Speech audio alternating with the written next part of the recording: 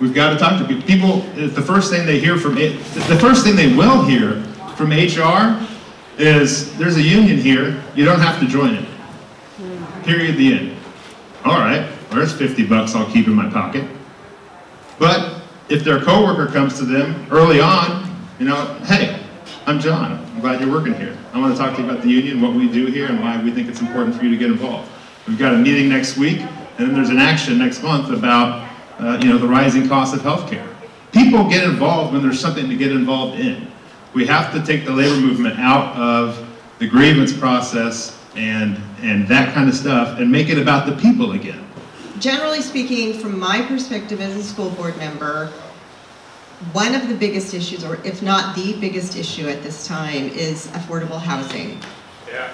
So, unfortunately, as one public agency, we can't fix it, right? We have to work regionally to really focus on tactics and strategies that we can use to help bring more affordable housing. And the reason is that our workers, particularly members of this union, are our essential workers for our high school district.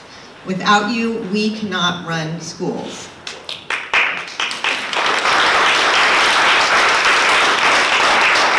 So whether you're the face of a school, when someone enters the building, whether you're helping maintain the school facilities, whether you're helping drive our students to and from places, sometimes you're our students' best friends. We have heard that from a lot of kids. And that's important to us. So we want to make sure that you're able to live here. So I was taught this by some sage mentors of mine. Management has a union. You know what it's called? Management. Right? They support each other's decisions no matter what.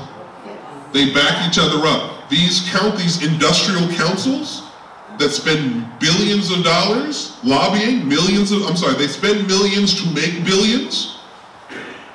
They have fees everyone has to pay to be a part.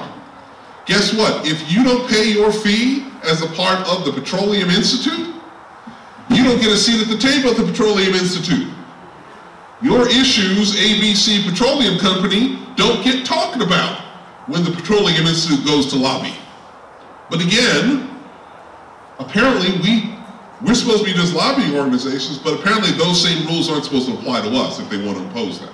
I don't know what's going to happen with this court case in Washington, D.C., but if they do that, they better watch out for the consequences, because if you can say you don't have to pay for your union dues, what about taxes to pay for all kinds of crazy stuff that we don't want? Can we say, I'm going to hold back my taxes? It's a constitutional First Amendment right. If you're going to say that you can't require people to be members of or pay for their fair share in the union, well, why couldn't I say I'm going to withhold some of my taxes because I don't want to pay for that stuff over there? So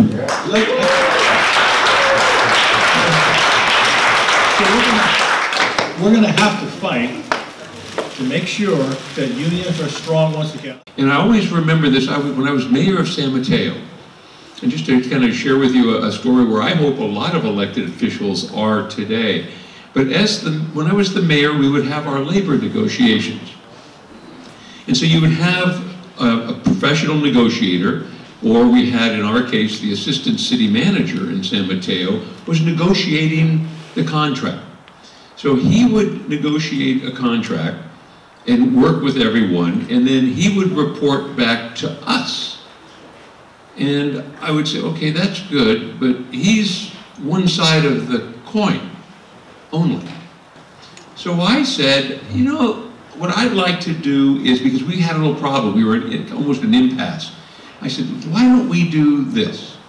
We'll have our open session, and rather than going into closed session, I would like the bargaining unit that we were having concerns with, I would like them to come to our meeting at our table in the conference room and have them tell us what's on their mind, what the problem was and the challenge was.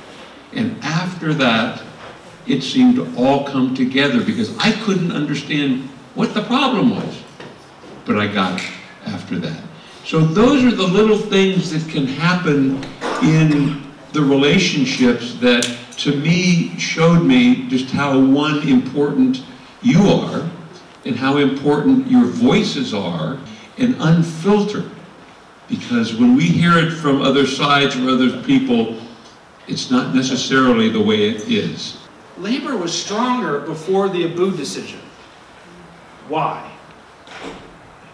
Because we went out and we talked about what we do, how we do it, when we do it, and people understood what the union was. People were a union member when they were not only at work, in the yard, in the office, in their truck driving around. They were union members when they went shopping. They were union members when they voted. They were union members when they went to church, and that's what we need to get back to. And we're only going to do that by communicating better about what we do, talking about the victories that we have, whether it's a contract victory that we have, whether we win a grievance, or whether we stand up to a boss and we walk in and we say, you know what, that's not okay, and we're not going to put up with that any longer. A march on the boss is what it's kind of called in industry speak. We need to get back of doing those types of things to empower you as the union member.